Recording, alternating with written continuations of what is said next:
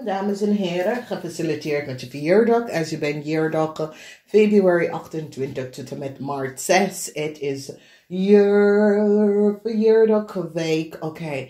Nou, dit gaat in cycles en wat een accumulatie van een groep. En this year is 28 tot en met 6 maart. Now, as you recognize, it is a serious year. We beginnen met de energie van de duivel en vandaag is wanneer de oorlog begint met Rusland en Oekraïne. En nu, ja, het is de dag dat de oorlog begon en hoop dat volgende jaar de oorlog is over, oké? Ik heb tegen jullie gezegd dat het is de eind van tijd. Dat betekent dat deze verschrikkelijke dingen dat is gebeurd. We hebben de gijzelaar van de Apple Store in Amsterdam en dan nou de oorlog begint. Ik hoop voor jullie, omdat de jaar start niet goed uit met de energie van de duivel, secrecy, moeilijkheid.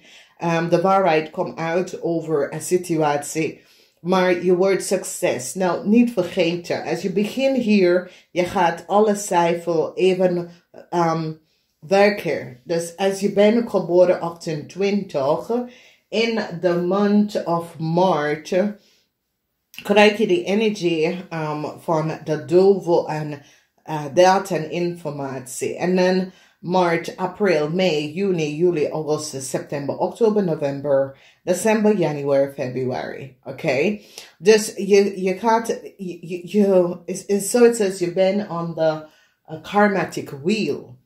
En doordat je gaat alle de frequentie en energie verwerken. Oké? Dus laatste even goed naar alle datum van weken dat je gaat even daar werken met iedereen. De central van de year heb je mee te maken met, je ziet de waarheid over vrienden en kennis. Je beëindigt soms soort van conflicten met familielid, conflicts met vrienden en kennis. Je beëindigt. Oké? Dus we gaan even bekijken de mensen dat is geboren 28 februari. This is de energie van 28 februari. Een heleboel van jullie komen achter dat een tweelingman is gedroven door de duivel. Mensen nou recognize dat de tweelingman uit de waarheid niet gesproken. Mensen nou recognize en hebben een heleboel informatie over data en informatie dat is nou gelekt. Mensen is nou van op de hoogte en recognize en hebben heel veel data en informatie over wat is gebeurd. Nou, een heleboel van jullie komen achter dat de scorpion, een stier, een leeuw en een waterman is niet goed bezig, oké? En data en informatie komen uit om jou te vertellen en laten weten dat deze mensen was niet eerlijk en oprecht. Whatever problematische situatie deze mensen hebben gedaan of creëer in je world, je komt daar achter en je gaat dat wel zien. Omdat de informatie of je gaat... je krijgt informatie, je bent op zoek en je gaat de juiste waarheid even uitkomen. En mensen nou gaat even zien wat precies is gebeurd. Oké, dus wees voorzichtig. Dan we kijken de mensen dat is geboren 1 maart. Gefeliciteerd met je verjaardag. Het is een jaar van intuition. Het is een jaar van luister naar je eigen wetenschap dan iemand anders.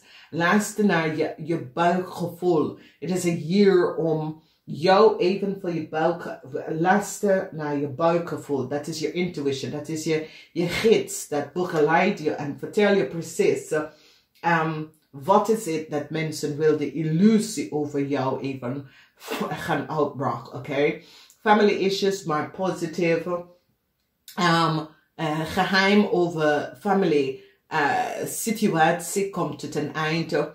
Een heleboel van jullie krijgen alles door. Is zoiets als je wordt Helderziend. Je krijgt duidelijkheid van dingen dat je had daarvoor problematische situatie met. De puzzel zit in elkaar. Alles valt in elkaar. Het is een jaar van de intuïtion is zo ook, dat is duidelijk. Is zo, het says, je ziet dingen voor het gebeurt in this year. En ik zie dat problematic situatie en situatie waar je vijand zit je tegen te werken. Je bent 10 stap daarvoor, deze mensen. En dat brengt jou uit some sort of a problematic situatie. Dus this is zeer positive. Positive alignment of energy.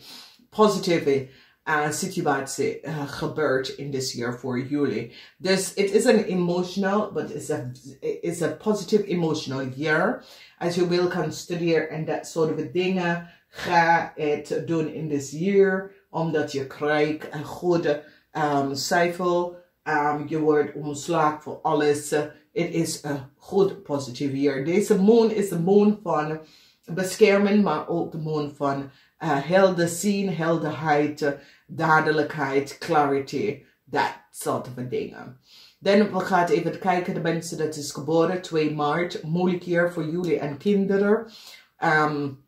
Moeilijk jaar voor een jong stiermaker of steenbok. Sommige van jullie hebben some sort of a problematic situatie met een jong stiermaker of steenbok. Verdriet voor deze jong stiermaker of steenbok. Verdriet voor jou. Problematic situatie dat je hebt gecreëerd voor je kinderen. Ik zie deze kind is nou echt verdrietig. En ik zie dat je hebt zoiets als je hebt verdriet over wat gebeurt. Je hebt echt verdriet over wat gebeurt. En deze persoon neemt afscheid van jou. Dus het is een jong stiermaker of steenbok persoon dat helemaal van jullie krijgt problematic situatie. Met problematic situatie voor deze persoon. Mensen is nou van op de hoogte wat deze persoon heeft gedaan. Mensen nou krijgen een ingreep. En het is een situatie waar verdriet voor deze jonge persoon. En het is zoiets als iemand tussen de leeftijd van 18 en 50 krijgt jullie mee te maken. Sommige van jullie dat is getrouwd met de boodschap van Leo. Verdriet voor jou en deze vrouw of man vanwege door een heleboel problematische situatie. Dat die heeft meegelopen, mee gecreëerd in je leven. Heleboel problematische situatie die nou boven water is gekomen en mensen beginnen om te bekijken en recognize dat diegene was niet goed bezig. Sommige van jullie, het is de kinderen, de moeder van je kinderen of de vader van je kinderen. En daar komt verdriet voor deze kind, omdat deze kind gaat afscheid nemen van deze mensen, oké? Dus het hoeft niet een kind, ik ken dat jij was ook in relatie met deze jong stiermaker of steenbok, problematiek, verdriet voor deze persoon. Heleboel chaos that was created over deze persoon en deze persoon is nou verdrietig. Sommige van jullie hebben iets mee te maken met wat is gebeurd met deze persoon, oké? Dan we kijken de mensen dat is geboren 3 maart en het is een jaar van clarity, duidelijkheid. Je ziet de waarheid, de licht is verschijnen over een familielid, de licht is verschijnen over vrienden, kennis. Je ziet precies wat mensen, wie zijn mensen. Je ziet dat vrienden creëren een heleboel problematische situaties. Dat komt tot een eind. Je recognize hoe je moet de issues en problemen opgelost en dat ga je doen. Daar was zeer stressvol situatie in jullie leven en zoiets als jullie step achter en bekijken de leven van de land en dan zag je in welke richting en hoe moet je bepaalde problematische situatie oplossen. En daardoor krijg je een nieuwe start. En dit is zeer positief, oké? Dus hier heb je positive alignment of energy. Goede wetenschap over dingen en zo positief voor vrienden en kennis in this year. Heleboel van jullie dat het conflict met een maag en een scorpionnetje, het is nou over. Heleboel mensen nou recognize wat is de conflict en hoe is de conflict is begonnen. Het is door Leo dat hebben een heleboel chaos gecreëerd. Een heleboel van jullie dat hebben lieve vrienden en kennis. Je behind ook de vriendschap met deze mensen en je gaat vooruit in je leven. Dan ga ik de mensen dat is geboren 4 maart en 4 maart. It is a good year for jullie. Jullie have the energy from the star. It's a successful year. Emotional verandering, emotional balance. Your emotion wordt gebalanceerd in such a positive manier. Je begint zelfliefde te vinden. Je begint to recognize that eerst mezelf en dan de rest. Oké? Heel veel van jullie wil kan reizen. Sommige van jullie kunnen best wel een zaak waar je moet gaan reizen. Oké? Heel veel van jullie dat had vrienden in een andere plaats nog land en naar een city, je succesvol overkomen. Wat ze heeft tegen jou gedaan. Mensen is nou van op de hoogte. Heleboel van jullie dat had geconnect met mensen in een ander land. Kom achter en recognize wat deze mensen hebben gedaan en gebracht je in problematic situaties. This year is the year that you word successful over je vrienden en kennis, oké? Heleboel van jullie is nou aan het nadenken. Je hart is open voor een scorpion in een ander land. Deze scorpion is in een ander land of komt van een ander land, whoever this is.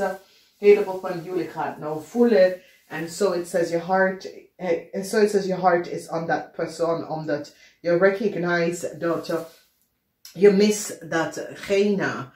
Oké, en je zit daar echt over na te denken. Het is een situatie waar je wil reconnecten met datgene. Oké, en doordat recognize je dat je wil gewoon met datgene een connectie hebben. Je mist dat connectie. Dus je hart lag aan een scorpion dat zit ergens anders, oké? Maar het is een year of success en het is een year. Ga daarvoor. De energy van de ster is 17, which is 8, een year van infinity. Emotional imbalance en je komt hier uit. Als we bekijken de mensen dat is geboren 5 maart. Het is ook een goed year. De energie van de magie is een year van communicatie. Als je gaat wat examen of iets dan studeren. Het is en wordt een succesvol jaar. Een jaar waar je kan goed cijfers krijgen als je zit af te studeren en dat soort situatie. Meestal van jullie gaat op zoek naar familie. Wat wil betekenen is dat als je bent alleenstandig, dan ga je op zoek voor een partner. Omdat je wil kinderen gaan creëren met deze persoon. New start met familie. Sommige van jullie dat had problemen met je huwelijks en dat soort situatie. Sommige van jullie dat was uit elkaar voor een tijdje. Je komt terug en je probeert het op te pakken en aan je relatie gaan werken. En dat is best wel goed. Dat is positive alignment van energy. Dus ik zie, het is een jaar van ja. En vrouwen dat wil kinderen en je hebt problemen, een oplossing is hier in this year en dat is zeer, zeer positief. Mensen dat hebben problemen met kinderen, als je wil zwanger raken of problemen met je kind of zo, je hebt je kind kwijtgeraakt, dat soort van ding. Het is een jaar wanneer de kinderen komen thuis terug, oké? This is a positive year. Communicatie is key, especially in family. Communicatie is zeer, zeer belangrijk in this year wanneer we hebben mee te maken met kinderen en family lid, family unit, oké? Communicatie is zeer belangrijk. De gemeenschap van familielid, kennis is goed dat je communiceert dadelijk, oké? Nou, we gaan even kijken de mensen dat is geboren 6 maart en ik zie problematische situatie. Mensen dat hebben kinderen, dat is een waterman, weeskal of tweeling. Een jonge meisje, dat is waterman, weeskal of tweeling. Je gaat even recognize dat deze kind hebben hulp nodig, oké? Daar is iets dat is niet goed bij deze kind. En jammer genoeg, wij als ouders moeten best wel zien dat onze kinderen is niet goed bezig. Sommige van jullie krijgen medicine malfunction. Dat betekent dat mensen diagnose jullie en het is niet goed gediagnosed. Mensen komen achter dat sommige van jullie worden behandeld en de behandeling wat jullie hebben gekregen was niet goed.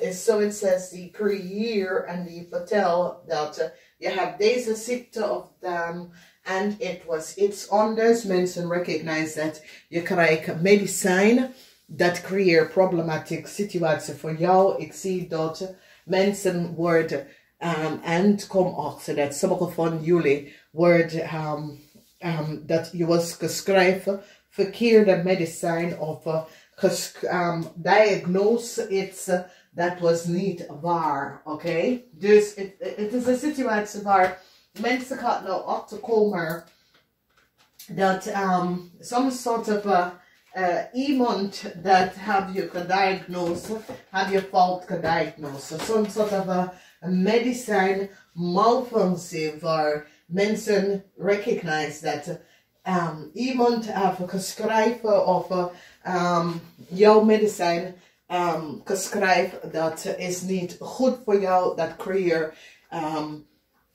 meer problematische situatie, oké? Sommige van jullie dat is in een relatie met een watermanweefsel of tweeling. Je gaat behind deze relatie, je recognize dat deze person is niet goed bezig, oké? Je recognize misschien is een zus of een broer of een vriend of een kennis dat deze persoon is niet goed bezig. Deze persoon hebben bepaalde dingen gedaan en creëert bepaalde situatie in je wereld dat je besluit niet meer met iemand overweg te gaan vanwege doordat jullie recognize dat deze persoon was niet goed bezig. Dus problematische situatie. Ik kon met je huisarts, ik kon met medicine mensen dat ze hebben iets fout gedaan en creëer some sort of problem, gezondheid, klachten voor u of familielid. Je komt daarachter en het is een jaar waar je recognize dat was helemaal geheim houden in een corporation institution. Je gaat even achterkomen dat dat was some sort of a fout situatie dat was creëerd rond je gezondheid. Oké, rond ziekte. Dat er is een heleboel geheim. Oké, wat is voor je ouders, voor jezelf. Maar mensen was niet eerlijk over bepaalde informatie, over wat voor ziekte heb je hanteerd. En daar kom je achter en recognize de oneerlijkheid van de medicine world. En dat je bent in een situatie gekomen waar je kon voorkomen, maar je was niet goed gediagnosed, oké? Dus heleboel illusie en dat soort dingen, sommige van jullie misschien moeten onder de mes gaan, dat soort van situatie waar je gaat even nadenken, is het dat goed of niet, oké? Some sort of diagnose dat gaat even gebeuren. En je gaat kiezen of je gaat even voor jezelf even kiezen als je dat doet of niet. Nou, dames en heren, het is een jaar voor jullie. Dat is een jaar van goed nadenken over de mogelijkheden om de verandering in je eigen leven te brengen. En voor jezelf op te komen. En dat is best wel goed. Ik wens jullie een zeer fijne jaar. Als je komt tot het eind van het jaar. Als je verandert naar 2023. Dat wordt beter. En ik hoop voor jullie dat volgende jaar dat hier de oorlog is over. Namaste. Tot volgende keer.